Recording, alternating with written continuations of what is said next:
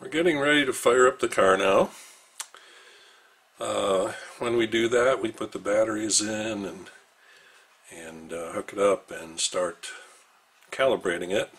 The wheels are going to turn. So I had actually 2 of these brass standoffs left over, and so I took the nuts off from the brass standoffs here, put the standoffs on the other standoffs, and then put the nuts on here. So that will at least get the rear wheels off the ground. And then I'm just going to use a simple old block of wood to set the front part of the car on. So I'm going to put the batteries in and set the car up on its pedestal so that we can begin to test it.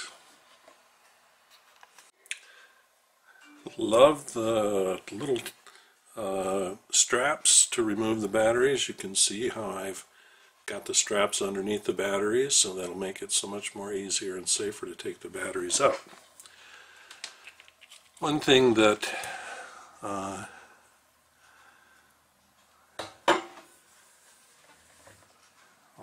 one thing that I kind of had wished Sunfounder had done is put in a on-off switch, because you'll definitely have times when you just want to switch the car off, and that's probably going to be done by just pulling this connector most of the time. So I'm going to pull this connector. I'm going to take this one out and put this one into the Raspberry Pi, and we're going to go off battery power for now. Okay, you can see now that the wheels are off the ground, and we're ready to turn the system on using battery power.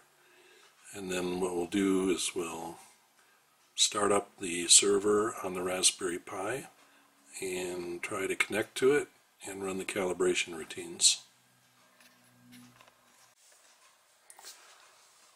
Alright, plugging in battery power for the first time.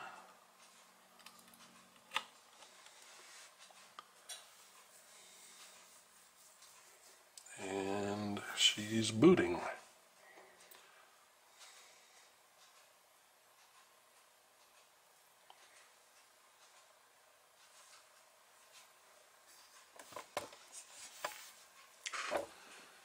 You can see now we have a lot of lights on over here. We have a blue light that is now on the motor controller board. So everything is powered up and nothing's smoking. That's a good sign.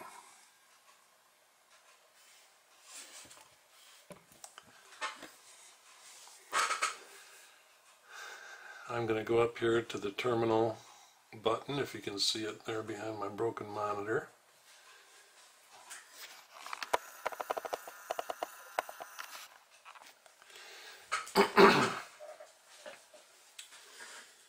And we are going to go to the Sunfounder directory, cd sun tab, serve tab. Okay, that's where we want to be. Sudo python cali tab.